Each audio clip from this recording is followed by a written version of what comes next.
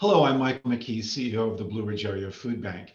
And on behalf of the Food Bank's family, I want to say thank you for your generous and unwavering support.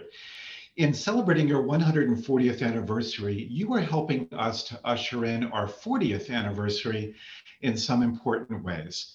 First, all of that's gift of $14,000 is allowing Loaves and Fishes to complete a very important refrigeration project. Loaves and Fishes is one of our pantry partners in the Charlottesville area, and they do very important work reaching families in need here close to home.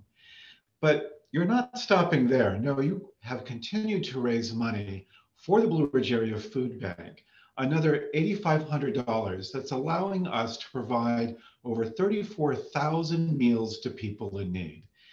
Well, that's the tangible effect of your efforts, but there's an intangible effect as well.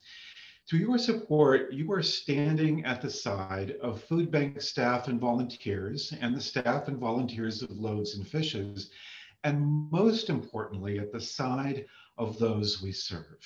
At a time when so many are feeling isolated, your generosity is a reminder of just how deeply connected we remain. So I want to say thank you.